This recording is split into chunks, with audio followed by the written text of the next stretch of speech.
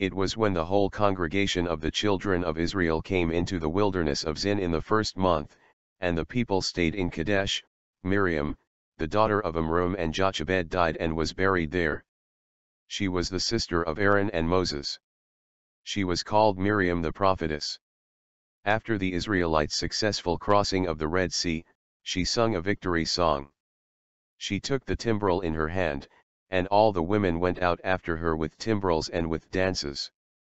Miriam answered them, "Sing to the Lord, for he has triumphed gloriously. The horse and its rider he have thrown into the sea."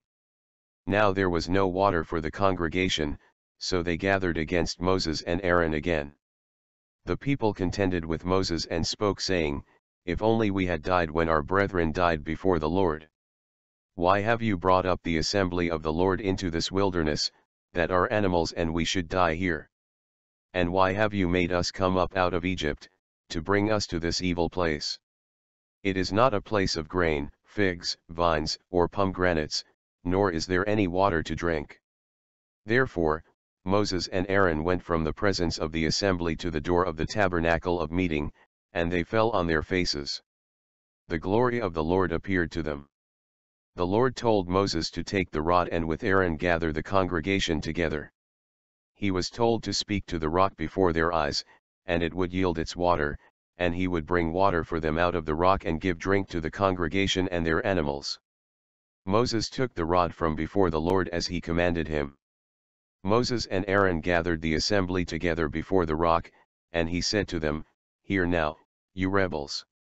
Must we bring water for you out of this rock?" But instead of Moses speaking to the rock as the Lord had told him, he lifted his hand and struck the rock 2 times with his rod, and the congregation and their animals had water to drink. Then the Lord spoke to Moses and Aaron, "Because you did not believe me, to hallow me in the eyes of the children of Israel, therefore, you will not bring this assembly into the land which I have given them." Now, because of Moses' disbelief, he and Aaron would not enter into the promised land of Canaan. Moses hit the rock twice when the Lord said for him to speak to the rock. Moses showed a lack of respect for the Lord God's holiness, and did not honor him in the presence of the congregation. He and Aaron would not take the assembly into the land, which the Lord had given them. This was at the water of Meribah, because the children of Israel contended with the Lord, and he was hallowed among them. The Israelites turned and journeyed into the wilderness of the way of the Red Sea, as the Lord spoke to Moses, and they skirted Mount Seir for many days. The Lord spoke to him saying, "You have skirted this mountain long enough, turn northward, and command the people saying, You are about to pass through the territory of your brethren, the descendants of Esau, who live in Seir, and they will be afraid of you. Therefore, watch yourselves carefully. Do not meddle with them, for I will not give you any of their land, no, not so much as 1 footstep, because I have given Mount Seir to Esau as a possession. You will buy food from them with money, that you may eat, and you will buy water from them with money that you may drink." Moses sent messengers from Kadesh to the king of Edom to say, "Thus says your brother Israel, you know all the hardship that befallen us, how our fathers went down to Egypt, and we dwelt in Egypt a long time, and the Egyptians afflicted us and our fathers. When we cried out to the Lord, he heard our voice and sent the angel, and brought us up out of Egypt. Now here we are in Kadesh, a city on the edge of your border. Please let us pass through your country. We will not pass through fields or vineyards, nor will we drink water from wells, we will go along the king's highway, we will not turn aside to the right hand or to the left until we have passed through your territory." The ancestors of the children of Israel, or Jacob as he was called before the Lord changed his name to Israel, are the brethren of the ancestors of the children of Esau. Jacob and Esau were twins. Then the king of Edom said to him, "You will not pass through my land, unless I come out against you with the sword." Therefore, the children of Israel said to him, "We will go by the highway, and if I or my livestock drink any of your water, then I will pay for it, let me only pass through on foot, nothing more." Then the king said, "You will not pass through." Therefore, Edom came out against them with many men and with a strong hand. Thus, Edom refused to give Israel passage through his territory, so Israel turned away from him. When they passed beyond their brethren, the descendants of Esau who dwelt in Seir, away from the road of the plain, away from Elath and Ezion-Geber, they turned and passed by way of the wilderness of Moab.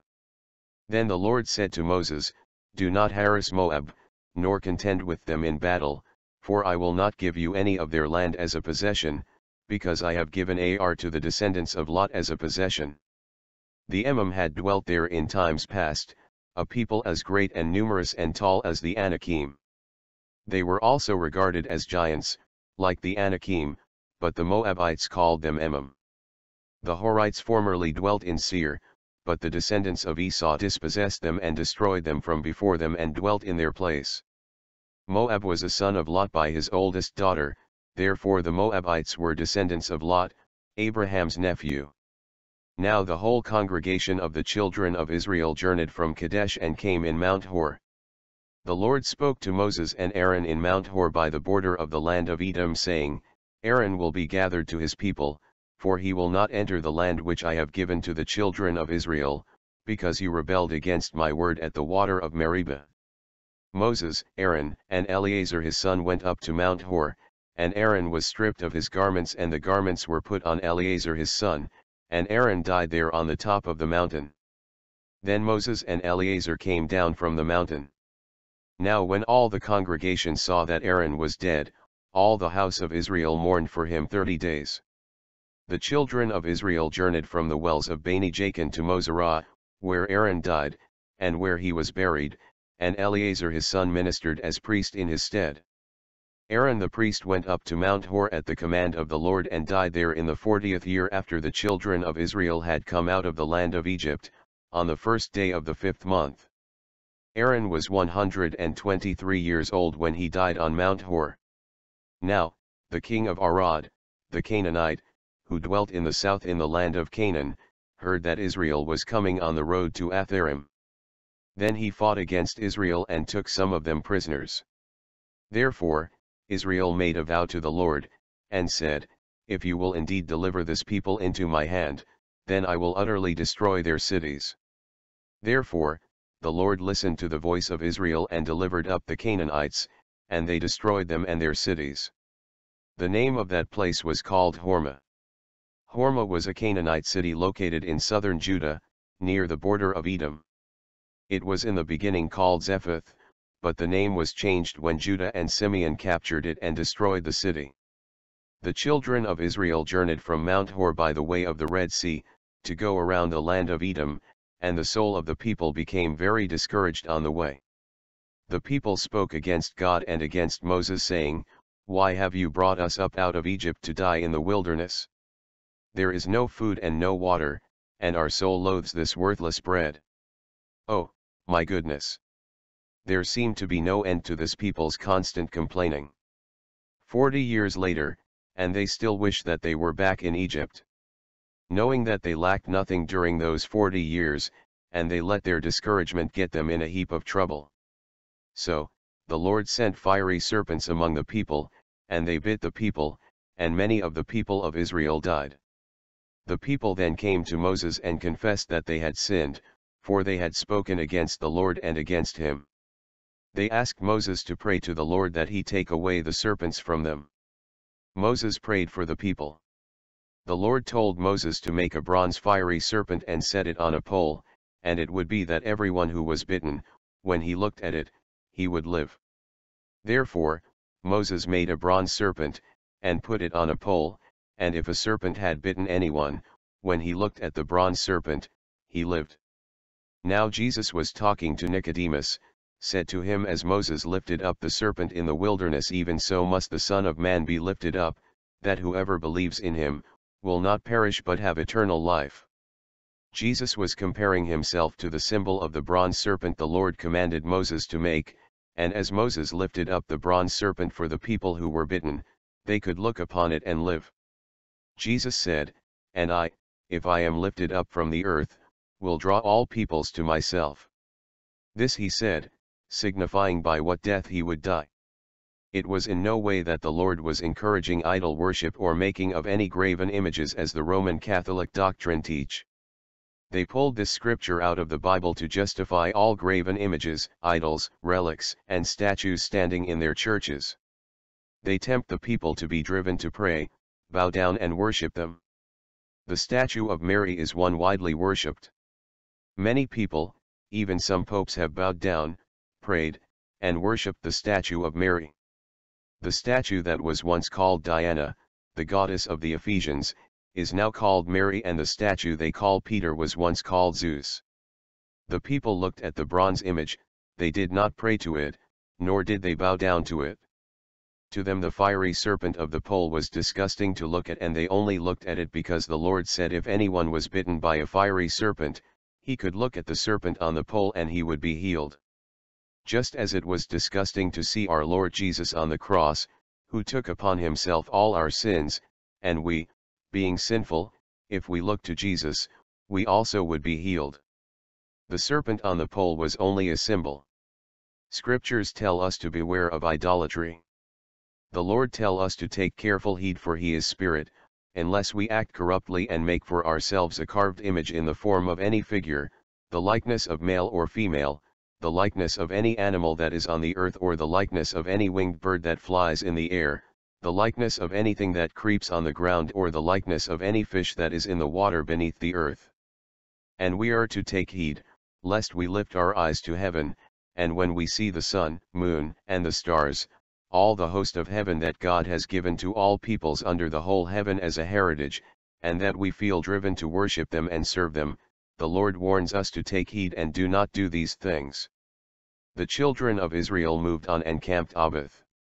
They journeyed from Abath and camped at Ijebarim, in the wilderness, which is east of Moab, toward the sunrise. From there they moved and camped in the valley of Zered. And from there they moved and camped on the other side of Ammon, which is in the wilderness that extends from the border of the Amorites, for the Arnon is the border of Moab, between Moab and the Amorites. Now from there they went to Beer, which is the well where the Lord told Moses to gather the people together, and he would give them water. From the wilderness, they went to Mattanah, from Mattanah to Nahaleel, from Nahaleel to Bamoth, and from Bamoth, in the valley that is in the country of Moab, to the top of Pisgah, which looks down on the wasteland. Moses sent messengers from the wilderness of Kedemoth to Sihon king of the Amorites with words of peace, asking to pass through their land. Moses promised to keep strictly to the road, and not to turn aside to the right or to the left into fields or vineyards, and not drink water from wells. He said that they would go by the king's highway until they have passed through their territory. Sihon was to sell them food for money that they may eat, and give them water for money, that they may drink, only he was to let them pass through on foot. But Sihon king of Heshbon did not trust Israel to pass through his territory, and he would not allow Israel to pass through his land, for the Lord God hardened his spirit and made his heart obstinate, that he might deliver him into their hand. The Lord said to Moses, "See, I have begun to give Sihon and all his land over to you. Begin to possess it, that you may inherit his land." Meanwhile, Sihon gathered all his people together and went out against Israel in the wilderness, and he came to Hahaz and fought against Israel. The Lord delivered him over to them, and Israel defeated him, his sons, and all his people with the edge of the sword, and took possession of his land from the Arnon to the Jabbok, as far as the people of Ammon, for the border of the people of Ammon was fortified. Then Israel took all these cities, and they destroyed the men, women, and little ones of every city, they left none remaining. They took only the livestock as plunder for themselves, with the spoil of the cities, which they took. From Aroer, a city which is on the northern bank of the river Arnon at the border between Sihon's territory and the Moabite kingdom, and from the city that is in the ravine, as far as Gilead, there was not one city too strong for them, the Lord their God delivered all to them. Only they did not go near the land of the people of Ammon, anywhere along the river Jabbok, or to the cities of the mountains, or wherever the Lord their God had forbidden them. Israel dwelt in all the cities of the Amorites, in Heshbon, and in all its villages. Heshbon was the city of Sihon king of the Amorites, who had fought against the former king of Moab, and had taken all his land from his hand as far as the Arnon. So, Israel gained possession of all the land of the Amorites, who inhabited that country. They took possession of all the territory of the Amorites, from the Arnon to the Jabbok and from the wilderness to the Jordan. The Lord God of Israel dispossessed the Amorites from before his people Israel. Therefore, Israel dwelt in the land of the Amorites. Then Moses sent to spy out Jazer, and they took its villages and drove out the Amorites who were there. Then the children of Israel turned and went up by the way of Bashan. Therefore, Og king of Bashan came out against them, he and all his people, to battle at Edrei. Then the Lord told Moses not to fear them, for he have delivered him into their hand, with all his people and his land, and they will do to him as they did to Sihon king of the Amorites who dwelt at Heshbon. Therefore, they defeated him, his sons, and all his people, until there was no survivor left him, and they took possession of his land. They took all his cities at that time, there was not a city, which they did not take from them, 60 cities. Cities were fortified with high walls, gates, and bars, besides a great many towns. They destroyed them, as they did to Sihon king of Heshbon, destroying the men, women, and children of every city. However, all the livestock and the spoil of the cities they took as booty for themselves. At that time, they took the land from the hand of the 2 kings of the Amorites who were on this side of the Jordan, from the river Arnon to Mount Hermon Syrian. The Amorites called it Senir, all the cities of the plain, all Gilead, and all Bashan, as far as Salcah and Edrei, cities of the kingdom of Og in Bashan. Only Og in Bashan remained of the remnant of the giants. Indeed, his bedstead was an iron bedstead. Now the land, which Israel possessed at that time, from Aroer, which is by the river Arnon, and half the mountains of Gilead and its cities, was given to the Reubenites and the Gadites. The rest of Gilead, and all Bashan, the kingdom of Og, Moses gave to half the tribe of Manasseh. All the region of Argob, with all Bashan, was called the land of the giants. Jair the son of Manasseh took all the region of Argob, as far as the border of the Geshurites and the Machathites, and called Bashan after his own name, Havoth Jair. Also, Moses gave Gilead to Machir. To the Reubenites and the Gadites he gave from Gilead as far as the river Arnon, the middle of the river as the border, as far as the river Jabbok, the border of the people of Ammon, the plain also, with the Jordan as the border, from Chinnereth as far as the east side of the Sea of the Arabah, the Salt Sea, below the slopes of Pisgah.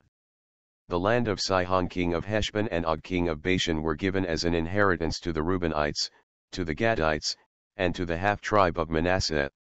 The children of Israel moved and camped in the plains of Moab on the side of the Jordan across from Jericho. Now, Balak saw all that Israel had done to the Amorites. He was exceedingly afraid of the people because they were many, and Moab was sick with dread because of the children of Israel. Moab said to the elders of Midian, "Now this company will lick up everything around us, as an ox licks up the grass of the field." Balak was king of the Moabites at that time.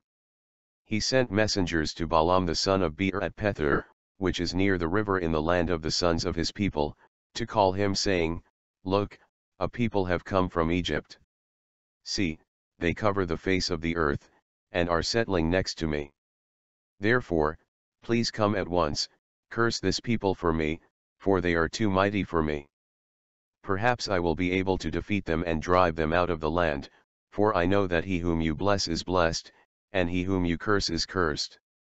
The elders of Moab and the elders of Midian departed with the diviner's fee in their hand, and they came to Balaam and spoke to him the words of Balak. Balaam told them to lodge there for the night, and he would bring back word to them, as the Lord speaks to him. Therefore, the princes of Moab stayed with Balaam. Balaam was not a true prophet of the Lord God, because he did not have the Spirit of God, for he was approached with diviner's fee. He was truly a medium of all the gods and claimed to be a medium of Israel's God and thought he could use sorcery. If Balaam was a true prophet, the first time he had went to the Lord, and had received an answer, it would have been case closed. In a matter of fact, he would not have accepted the diviner's fee in the first place for his services. It was each time Balak sent princes to Balaam, it was each time Balaam tried to get an approving word from the Lord. Balaam was motivated by greed. Then God came to Balaam and said, "Who are these men with you?" Balaam said to God, "Balak, king of Moab, has sent to me saying, Look, a people have come out of Egypt, and they cover the face of the earth. Come now, curse them for me, perhaps I will be able to overpower them and drive them out." God said to Balaam, "You will not go with them, you will not curse the people, for they are blessed." Therefore, Balaam rose the next morning and told the princes of Balak to go back to their land, for the Lord has refused to give him permission to go with them.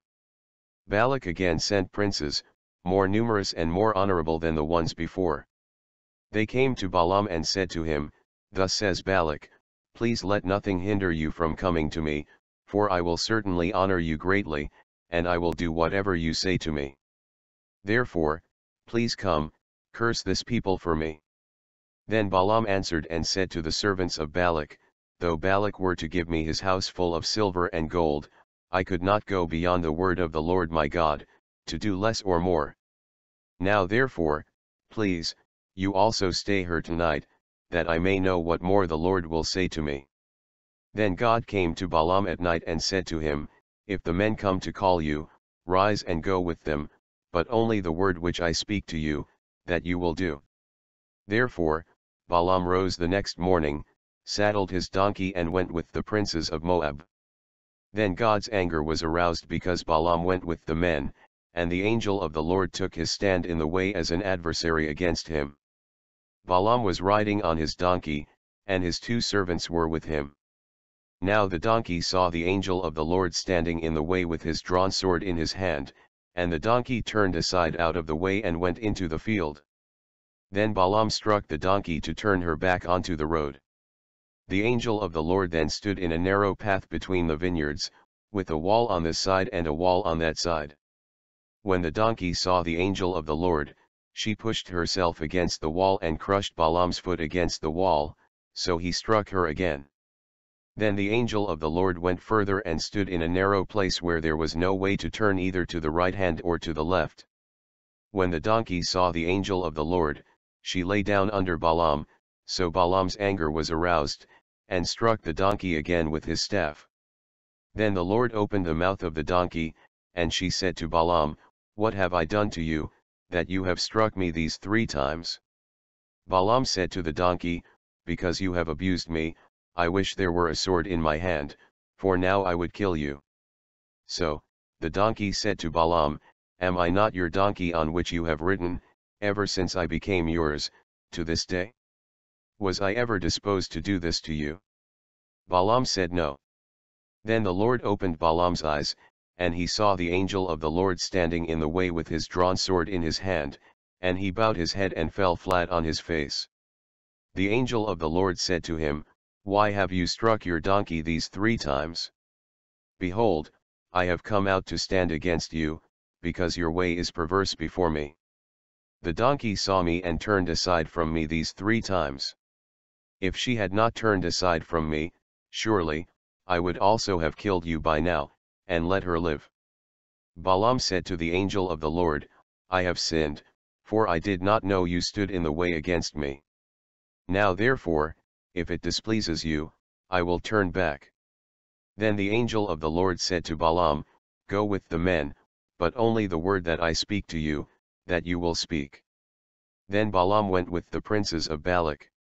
Now when Balak heard that Balaam was coming, he went out to meet him at the city of Moab, which is on the border at the city of Moab, which is on the border at the Arnon, the boundary of the territory. Then Balak said to Balaam, "Did I not earnestly send to you, calling for you? Why did you not come to me? Am I not able to honor you?" Balaam said to Balak, "Look, I have come to you. Now, have I any power at all to say anything? The word that God puts in my mouth that I must speak." Balaam went with Balak, and they came to Kirjath-Huzoth. And Balak offered oxen and sheep, and he sent some to Balaam and to the princes who were with him. It was the next day that Balak took Balaam and brought him up to the high places of Baal, that from there he might observe the extent of the people. Then Balaam said to Balak, "Build altars for me here, and prepare for me here 7 bulls and 7 rams." Balak did just as Balaam had spoken, and Balak and Balaam offered a bull and a ram on each altar.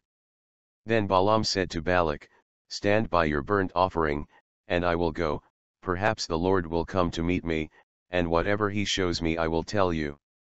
Therefore, he went to a desolate height. God met Balaam, and he said to him, "I have prepared the 7 altars, and I have offered on each altar a bull and a ram." Then the Lord put a word in Balaam's mouth, and said, "Return to Balak, and so you will speak." Therefore, Balaam returned to Balak, and there he was, standing by his burnt offering, he and all the princes of Moab. Balaam took up his oracle and said, "Balak the king of Moab has brought me from Aram, from the mountains of the east. Come, curse Jacob for me, and come, denounce Israel. How will I curse whom God has not cursed? And how will I denounce whom the Lord has not denounced?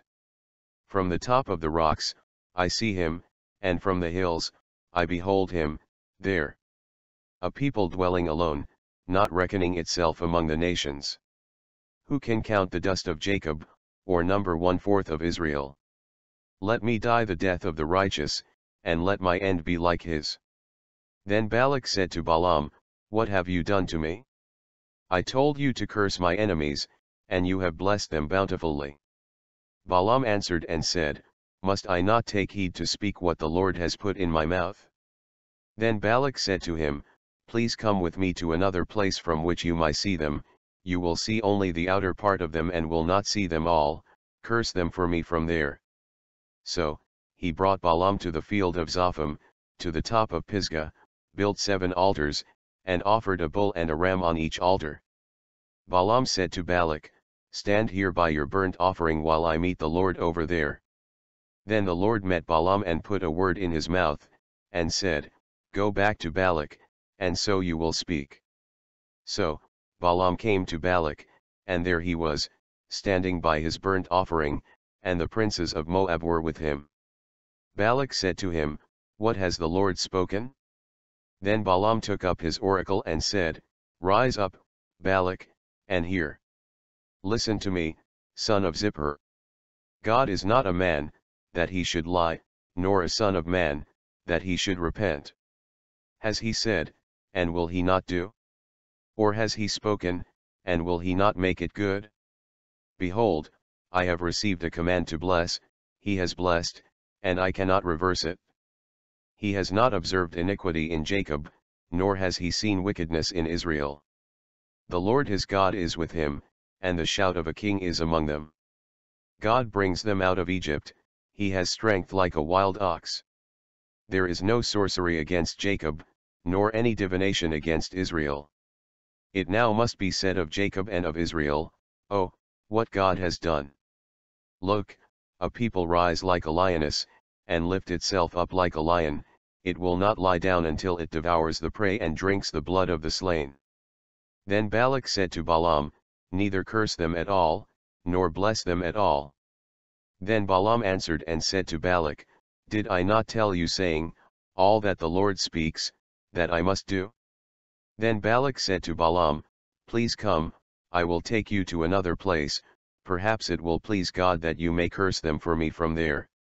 Therefore, Balak took Balaam to the top of people that overlooks the wasteland.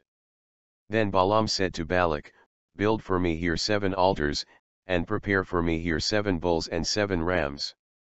Balak did as Balaam had said and offered a bull and a ram on every altar.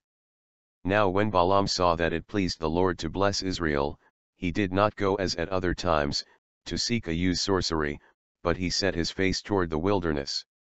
Balaam raised his eyes, and saw Israel encamped according to their tribes, and the Spirit of God came upon him. Then he took up his oracle and said, "The utterance of Balaam the son of Beor, the utterance of the man whose eyes are opened, the utterance of him who hears the words of God, who sees the vision of the Almighty, who falls down, with eyes wide open. How lovely are your tents, O Jacob! your dwellings, O Israel. Like valleys that stretch out, like gardens by the riverside, like aloes planted by the Lord, like cedars beside the waters. He will pour water from his buckets, and his seed will be in many waters. His king will be higher than Agag, and his kingdom will be exalted. God brings him out of Egypt, he has strength like a wild ox, he will consume the nations, his enemies, he will break their bones and pierce them with his arrows. He bow down, he lies down as a lion, and as a lion, who will rouse him? Blessed is he who blesses you, and cursed is he who curses you. Then Balak's anger was aroused against Balaam, and he struck his hands together, and Balak said to Balaam, I called you to curse my enemies, and look, you have bountifully blessed them these 3 times. Now therefore, flee to your place. I said I would greatly honor you, but in fact, the Lord has kept you back from honor. Then Balaam said to Balak, Did I not also speak to your messengers whom you sent to me, saying, If Balak were to give me his house full of silver and gold, I could not go beyond the word of the Lord, to do good or bad of my own will. What the Lord says that I must speak. Now, indeed, I am going to my people. Come, I will advise you what this people will do to your people in the latter days. It was then that Balaam took up his 4th oracle and said, The utterance of Balaam the son of Beor, and the utterance of the man whose eyes are opened, the utterance of him who hears the words of God and has the knowledge of the Most High, who sees the vision of the Almighty, who falls down with eyes wide open. I see him but not now, I behold him but not near, a star, the Messiah will come out of Jacob, a scepter, the Messiah the Lord Jesus will rise out of Israel and batter the brow of Moab and destroy all the sons of tumult. Edom will be a possession, Seir also, his enemies will be a possession while Israel does valiantly. Out of Jacob one, the Messiah will have dominion and destroy the remains of the city. Balaam now see a vision of the Messiah, the Lord Jesus who would come in their future. Then Balaam looked on Amalek, and he took up his oracle and said, Amalek was first among the nations but will be last until he perishes. Then Balaam looked on the Kenites, and he took up his oracle and said, Firm is your dwelling place, and your nest is set in the rock, nevertheless, Cain will be burned. How long until Ashur carries you away captive? Then he took up his oracle and said, Alas! Who will live when God does this? But ships will come from the coasts of Cyprus, and they will afflict Ashur and afflict Eber, and so will Amalek, until he perishes. Then Balaam rose, departed, and returned to his palace. Balak also went his way. After this, Israel remained in Acacia Grove, and the people began to commit harlotry with the women of Moab. The Moabites invited the people of Israel to the sacrifices of their gods, and the people ate and bowed down to their gods. So, Israel was joined to Moab's god Baal of Peor, and the anger of the Lord was aroused against Israel. They provoked him to jealousy with foreign gods, with abominations, they provoked him to anger. They sacrificed to demons not to God, to gods they did not know, to new gods, new arrivals that their fathers did not fear. And the Lord God sent a plague among the children of Israel. Then the Lord said to Moses, Take all the leaders of the people and hang the offenders before the Lord out in the sun, that the fierce anger of the Lord may turn away from Israel.